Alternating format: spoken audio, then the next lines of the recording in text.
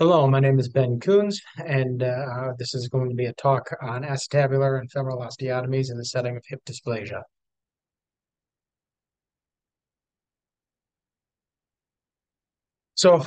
In this talk, we'll go over the definition of hip dysplasia. We'll explain why it's important. We're going to talk about different treatment options as well as clinical ways to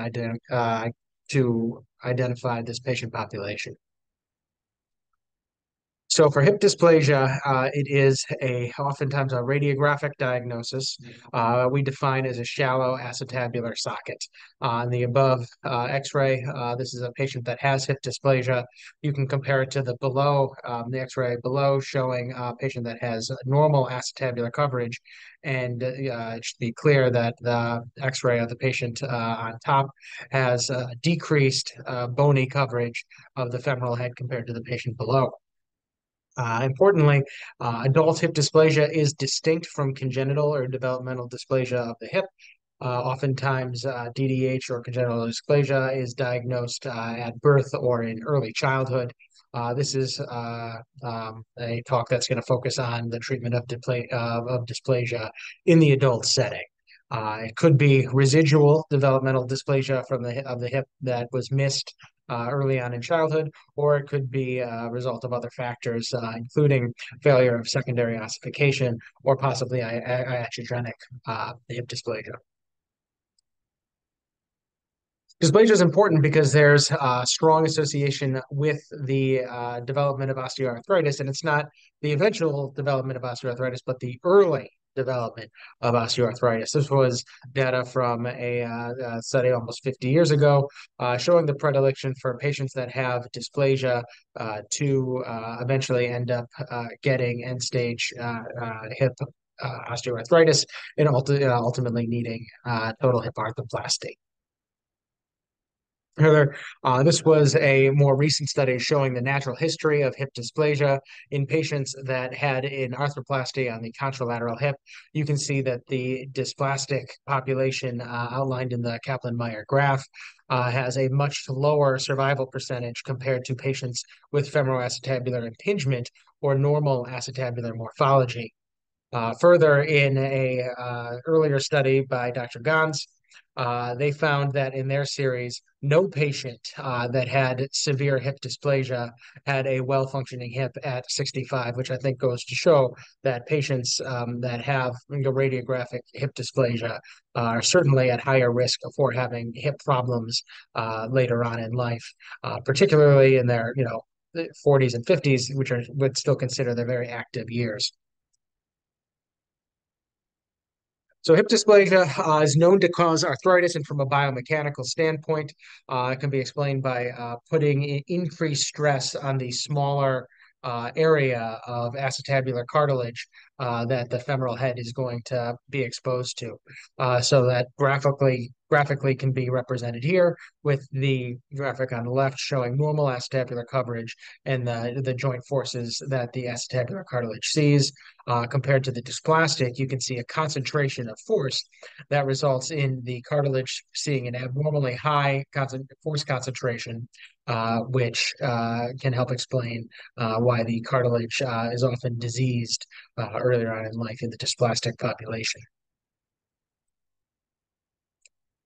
So, for the treatment of hip dysplasia, first we need to make sure that we have a diagnosis. So, for a patient coming in to the clinic with hip pain, we'll get radiographs. And on an AP radiograph, there are multiple measures that we can use to evaluate acetabular coverage. The most common is the lateral center edge angle, which focuses on coverage of the femoral head laterally. You can also look at the tonus angle, which is reflective of the dome of the acetabulum and is another marker of dysplasia when it's more than 10 degrees. The anterior center edge angle on the bottom left is taken through a false profile radiograph, and that is determined, that's where you see the anterior coverage of the acetabulum. It is important to recognize that the acetabulum is truly a three-dimensional structure, and the radiographs that we see are two-dimensional pictures. So sometimes we need to position the hip in different positions to get a better understanding of how the acetabulum is shaped in three dimensions. Additionally, there's the fear index. This is back on an AP radiograph where there are lines connecting the epiphysis as well as the sourceal. And if they converge opening out, so opening laterally, that's a sign of dysplasia or positive fear index. If they converge where the angle is opening towards the pubic symphysis, that is a indicator of hip stability or not dysplastic. There are many indices to evaluate hip dysplasia, a lot of which go beyond the bounds of this talk, but this is a good reference slide showing the different ways that radiographically we can look at dysplasia, comparing it to a control population of patients with overcoverage to get reference values for that dysplastic population. So once we have identified dysplasia radiographically in a patient, we'll often get advanced imaging if we're considering surgery. This way it will include an MRI or an MR arthrogram, where we'll evaluate intra-articular structures as well as soft tissue structures such as the abductor tendons or the iliopsoas tendon. Intra-articularly, we'll be looking for chondrolabral damage, as well as evaluating the integrity of the capsule. Uh, on these patients, because we are considering osteotomies, we'll also get CT scans to have a better three-dimensional understanding of the deformity. We can evaluate global coverage with the dysplastic population. Are they globally undercovered? Is there focal undercoverage anteriorly? And we can additionally evaluate femoral version through the CT scan. So all that data is going to be important for preoperative planning. So surgical options for dysplasia, there have been multiple osteotomies that have been proposed in the past. A lot of these stem from the pediatric literature, which were osteotomies to correct dysplasia in a developing pelvis. There are some salvage osteotomies that were performed for patients that were still children, but a little bit older and had a more mature pelvis.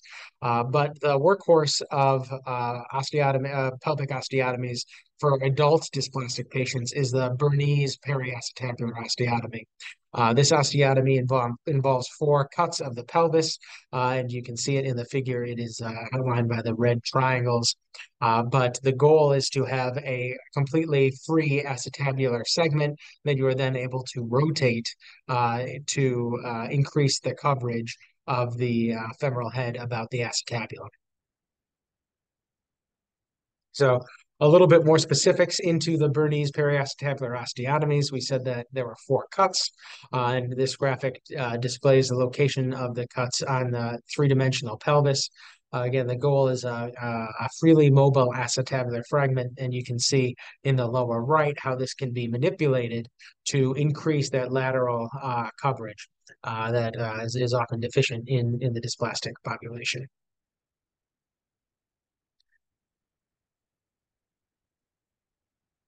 So, looking at the results of this surgery, there have been multiple studies looking at long-term, over 10-year results, and we can say confidently with the Bernese PAO, this is one of the few surgeries in orthopedics that can truly change the natural history of the disease. We know that patients that have untreated hip dysplasia go on to have premature arthritis at a very high rate.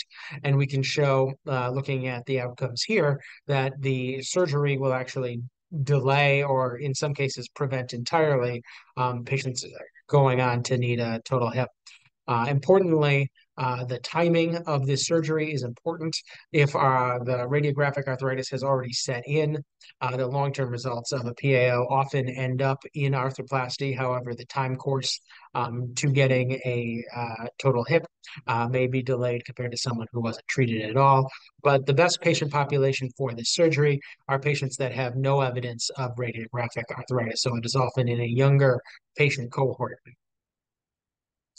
Looking at how, with longer term outcomes, the radiographs change You can see for the tonus grade 0 or tonus grade 1 population, only 5 of them ended up going on to need a total hip at the conclusion of this study. So it just reinforces that earlier intervention before arthritis is set in is critical for the long-term success of the PAO.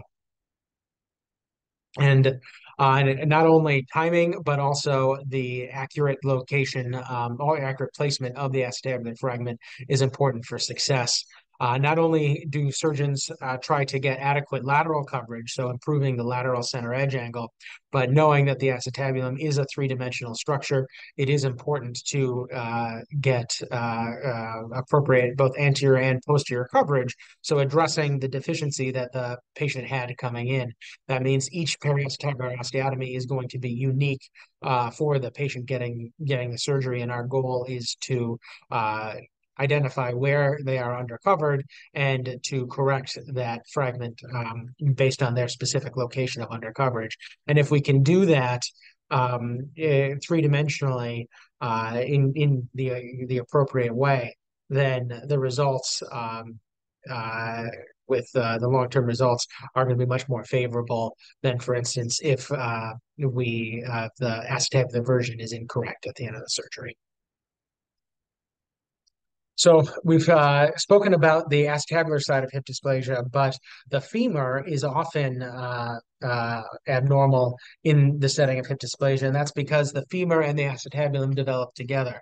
So if there are acetabular or abnormalities, there are often going to be femoral abnormalities that present as the patient approaches skeletal maturity. There's one study that found that femoral deformity was present in up to 86% of patients requiring periacetabular osteotomy. And the important thing is not all of these deformities require surgery. The goal at the end of the case should be a congruent hip joint. So that can be obtained with just an acetabular osteotomy. Then there is no reason to also include a femoral osteotomy. However, if you can't get a congruent joint after the acetabular osteotomy, then a femoral osteotomy would be indicated. There are many different kinds of femoral osteotomies, and they are designed to address the specific deformity a patient might have. So if there is a naturally varus hip with a short neck, then you do a valgus-producing osteotomy. Contrarily, if there is a naturally valgus hip, then you would do a varus-producing osteotomy. And what you can see from the first slides here on the lower right, a periacetabular osteotomy was performed, but the hip joint remained incongruent. So a femoral osteotomy needed to be completed to increase the congruency of the joint. Anaversion and retroversion, so abnormal femoral version, can also be addressed. Many dysplastic patients will have femoral anteversion, and again, not all of them need a derotational osteotomy. In one series found in the rate of about 5% for requiring a derotational osteotomy. And this is something that needs to be discussed with patients, and it really needs to be elicited clinically, how much are their symptoms are contributed by the dysplasia and how much are from the version abnormalities. A lot of times looking at the patient's foot progression angle or their gait abnormalities can help the clinician in discerning whether a derotational osteotomy is truly necessary. There are additional femoral osteotomies that can be performed for truly complex femoral deformities. These involve surgical hip dislocations and addressing more intra-articular femoral head and neck abnormalities, including the relative femoral neck lengthening, which you can see above, and the femoral head reduction osteotomy that you can see below. These are quite rare cases and are not commonly performed. Lastly, looking inside the joint, there are very often intra-articular abnormalities in dysplastic patients, and a lot of the times it is why that they started to develop symptoms is because they started developing pathology inside the joint. The periacetabular osteotomy is an extra-articular procedure, so to address intra-articular pathology, that would require either a surgical hip dislocation or arthroscopy to evaluate labral and chondral damage in dysplastic patients. The treatment that we typically perform on almost every patient with dysplasia undergoing a periacetabular osteotomy is an arthroscopy, just because the rates of intra-articular pathology are close to 100%. A lot of times, as a result of the bony dysplasia, the soft tissues will be hypertrophied to try and account for that instability. And those hypertrophied tissues, even though they are larger, they are also going to be more insufficient and not doing the job that they need to be doing. So there's a frequent incidence of labral tears as well as um, uh, chondral damage as well, all of which can be addressed arthroscopically. Multiple studies have looked at arthroscopy in the setting of hip dysplasia with periacetabular osteotomy. It doesn't increase complication rates, and it is a good procedure to address intra-articular pathology that, and as we said, is quite often present. So going back to clinically, from looking at, we talked about how to treat patients, but we need to identify them in clinic and really determine who should go for a referral. And a lot of times people will present with dysplasia. They'll have groin pain 97% of the time. They'll have a limp. It is not always as profound as what you saw in the video, but 77% of patients presenting with dysplasia had an abnormal gait. A lot of times this is from abductor overload or abductor fatigue. And you can also look at increased range of motion, particularly of the unaffected hip. If the patient has a hip that isn't hurting, patients that are dysplastic will often have increased range of motion compared to patients with femoral acetabular impingement. So that could be one potential indication that there might be evidence of dysplasia. But because we're not, when we're evaluating patients in the clinic, we don't have X-ray vision. We can't, tell if they have radiographic dysplasia just based on clinical exams. So we're really looking for symptoms of clinical instability. And there are several ways to evaluate this. Talking to the patient about what they feel, whether they feel that when they externally rotate, does their hip feel like it subluxes or pops or snaps. There's specific tests that you can do in the clinic to evaluate instability. This is apprehension testing. So there are several apprehension tests that are very good. And it's important to talk with the patient about, where they feel the symptoms and whether it's pain or fear. A lot of times, a patient will have global pain, but when you are doing apprehension testing, you want to localize, when you're pushing posteriorly, are there symptoms anterior? Is that where they feel it? That might be that would be a positive anterior apprehension test. Important to also evaluate femoral torsion when considering for derotational osteotomy. The dial test can help evaluate for capsular laxity, and Baton's criteria should be obtained on every patient looking for global ligamentous laxity.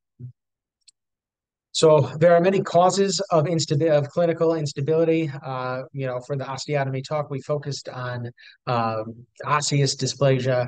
But if you see a patient in clinic that, or in therapy that has signs of instability, it may not necessarily be bony, but if identifying patients that are at risk for dysplasia, particularly younger before arthritis has set in, is critical because the appropriate referral can then lead to ideal treatment that can change the natural history of their hip and progression to arthritis and down the road.